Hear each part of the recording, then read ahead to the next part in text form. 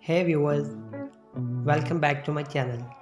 Today we're going to talk about pharmaceutical dosage form and various types of a dosage form.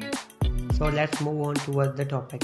A dosage form is a physical form of a drug by which drug is delivered to the site of action within the body. A dosage form basically consists of two main components, a drug or an active pharmaceutical ingredient which is responsible for the desired pharmacological effect, and the excipients which include binders, lubricants, sweeteners, and preservatives, which support the active pharmaceutical ingredient in a dosage form and provide a dosage form a proper shape. So why there is a need to develop a dosage form? Because dosage form provides safe and convenient delivery of an accurate dose of a drug. It also protects the drug from the atmospheric oxygen and moisture. A dosage form provides protection of a drug from the gastric acid after oral administration. It also masks the bitter taste of a drug substance. A dosage form also provides a rate-controlled drug action in the body. Dosage forms are basically divided into various types on the basis of route of administration or on the basis of physical form. On the basis of route of administration, dosage forms are divided into oral, parenteral, topical, transdermal, ophthalmic, otic, respiratory or inhaled, and rectal or vaginal dosage forms. And on the basis of physical forms, they are divided into solids, semi-solids, liquids, and gaseous dosage forms. So we're going to discuss about physical dosage forms in detail. Solid dosage forms are basically divided into two classes, the unit solid dosage form and bulk solid dosage form. Unit solid dosage form contain tablets, capsules, and lozenges, and bulk solid dosage form contain powder and granules.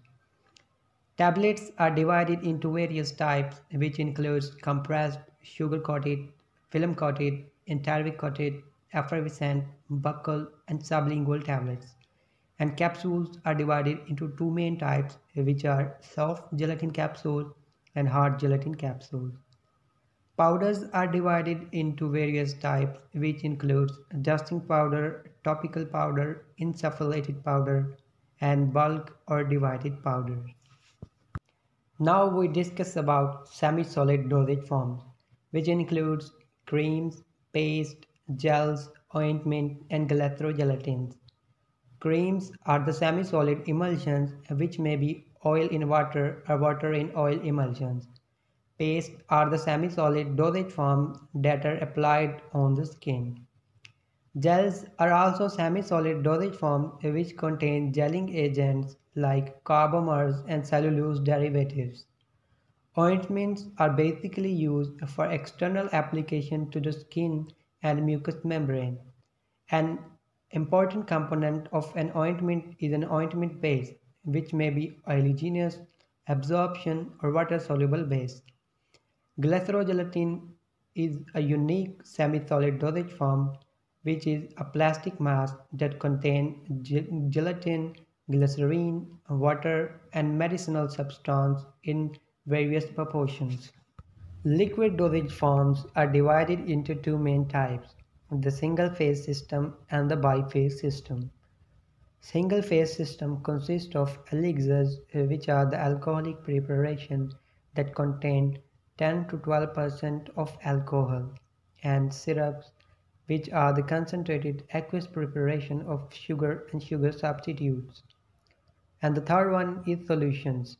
Solutions are basically the preparations that contain one or more substances dissolved in a suitable solvent.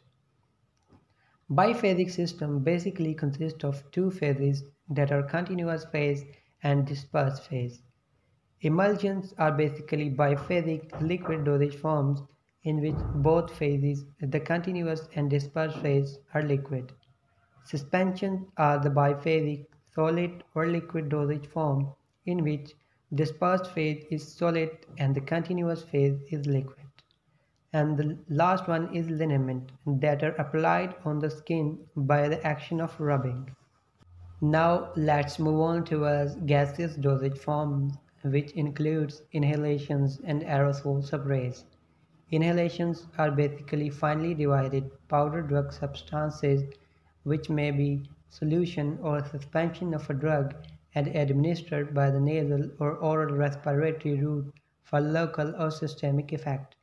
Special devices are used to facilitate the administration of inhalations, which includes inhalers that are used in the treatment of asthma. Aerosol sprays are basically the pressurized dispenser which mainly contain fluorinated hydrocarbons as a propellant. There are also some unique and advanced dosage forms which are called novel drug delivery systems, about which we're gonna discuss in the next lecture. So that's all for today. Hope you like this video. Thanks for watching.